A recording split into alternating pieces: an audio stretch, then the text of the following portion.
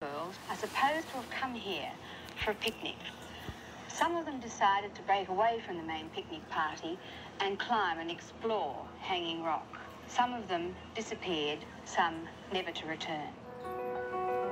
Picnic at Hanging Rock occupies an interesting place in popular culture. In the 50-plus years since the novel's publication, it has in a way become an urban legend. It's a story we know is 100% fiction, but the possibility of what if it's true still tugs at the back of some people's minds.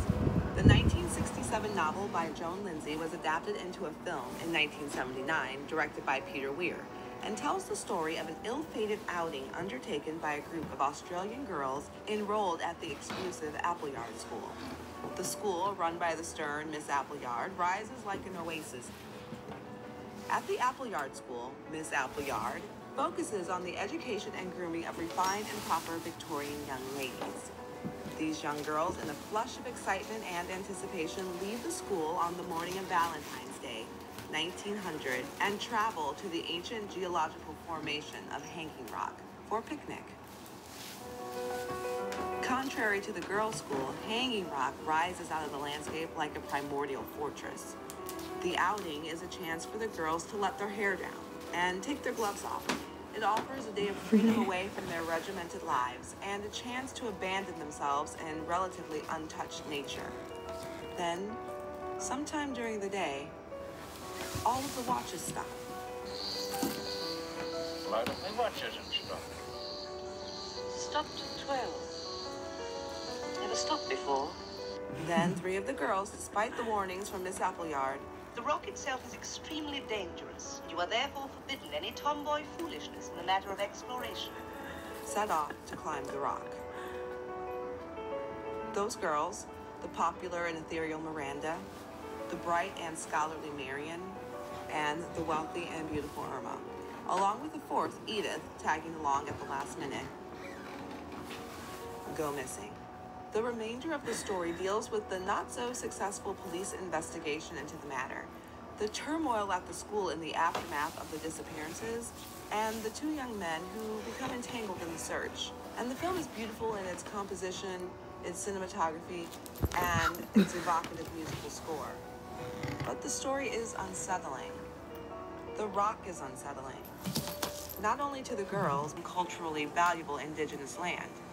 With colonialization, by the mid-1800s, the site became a popular destination for outings and picnics, and the indigenous population, established tribes who'd lived in the area for more than 26,000 years, was drowned out by a fictional story. Today, visitors climb to the top of the rock and they scream, "Miranda!"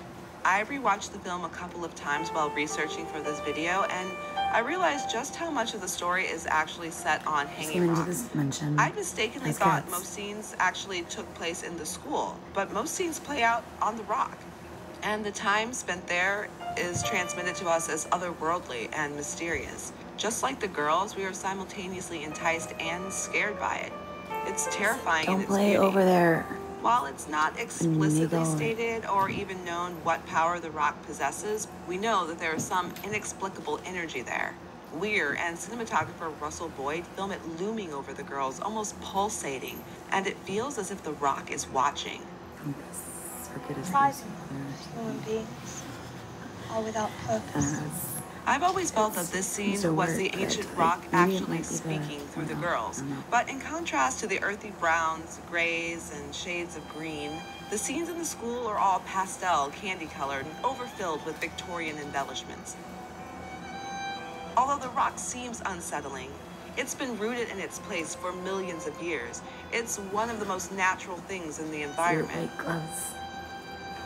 It's the school that's the actual intrusion on the landscape, and it should put us off with the order it tries to impose on the girls and on the land around it, with its imported greenery and peacocks.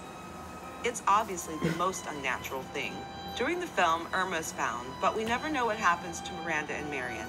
And I'll even argue that the specifics of what happened to them isn't really very important anyway. When Irma is found, she has no memory of what happened. Edith, who comes screaming down the rock, couldn't remember anything either. What is important, however, is how the disappearance has a profound effect on those left behind. Several of the characters meet very tragic ends as they get caught up in the ripple effect of the chaos that the vanishings create.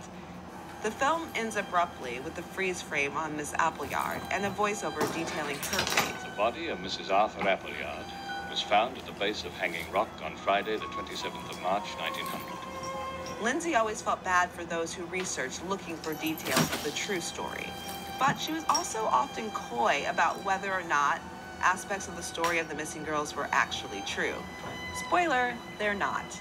But without ever explaining it, she held tight to the story of her odd experience on that rock when she was 3 years old. So maybe out there on Hanging Rock, something peculiar really did happen. And I saw this old lady, and I knew it had to be Joan Lindsay coming across towards me. So I stopped and was kind of waiting and watching her. And she came up to me and she just threw her arms around me. And while she held me, she said in my ear, "Oh, Miranda, it's been so long." There are 8 million stories in the Cinema Cities. This has been one.